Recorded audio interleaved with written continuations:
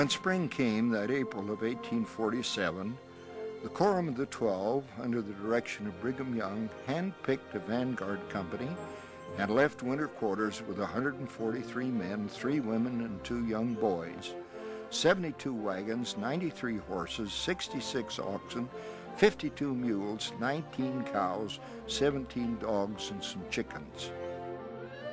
Between that refuge and the promise of Zion stood a vast plain and the fertile Platte River, their lifeline as they pushed farther into the American West.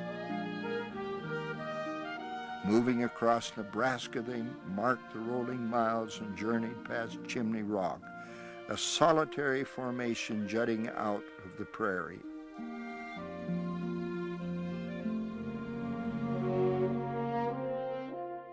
Into this land speckled with sage and air swirling with dust, tired oxen lumbered, wagon wheels creaked, brave men and women toiled, and occasionally wolves howled.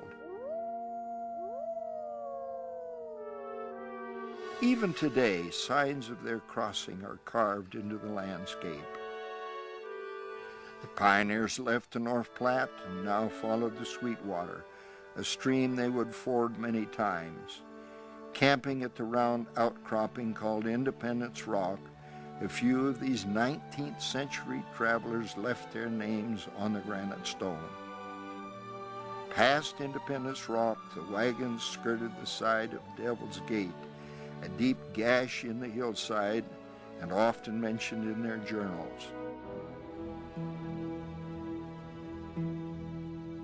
The trail soon turned upward and increasingly rocky. Here at Rocky Ridge is holy ground. This very spot is one of the highest points on the trail west. The pioneers who came over this ridge faced discouragement, some even death, as they inched their way up the sharp slope. I hold in my hand a square nail and a piece of metal jolted loose from a wagon or a handcart. Imagine facing this ridge in a wagon. Then imagine pulling a handcart.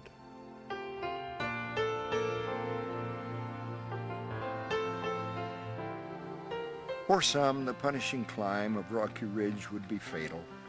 The Martin and Willie Handcart companies of 1856 were caught in early blizzards near the summit. Rescue came from Salt Lake, but too late to save close to 200 souls who perished in the cold and deep snow. Martin's Cove sheltered many during that agonizing and poignant time. A memorial at Rock Creek honors those buried here for their faith in the face of enormous adversity. In the heroic effort of the handcart pioneers, we learn a great truth. All must pass through a refiner's fire, and the insignificant and unimportant in our lives can melt away like dross and make our faith bright, intact, and strong.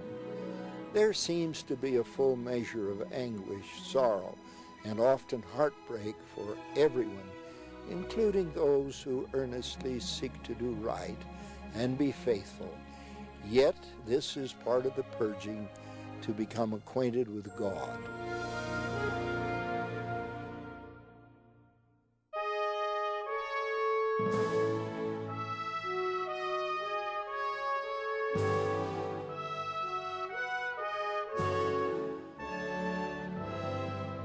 With the Wind River peaks to the north, the Pioneer Trail crossed South Pass, the only major break between mountain ranges and the most direct route to the Great Basin.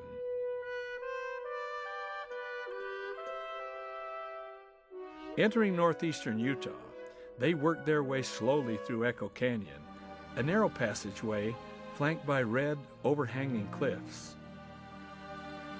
This final stretch would try what little strength was left. Ahead loomed a broken succession of hills piled on hills and mountains in every direction. Hearts full of enthusiasm to be so near their journey's end often sank as they knew there was only one way to go, up and over. On this high summit they named Big Mountain, the pioneers gazed for the first time on their new home, a glistening mountain valley on the far horizon. What joy they must have felt. The countless sacrifices and struggles along the way were nearly over. The Salt Lake Valley was in sight. Although much hardship still lay ahead, they had endured. With feet worn and weary with fatigue, they had kept step with their faith. Big Mountain holds a special place in my heart. A pioneer ancestor, Gibson Conde, came over this summit on his way to help rescue the stranded handcart pioneers. At the call of a prophet, he journeyed to this very spot in the bitter winter of 1856. The snow was 16 feet deep on the road. How grateful I am for this pioneer ancestor who, leaving the comfort of home and family, risked his own safety to help those in such desperate need.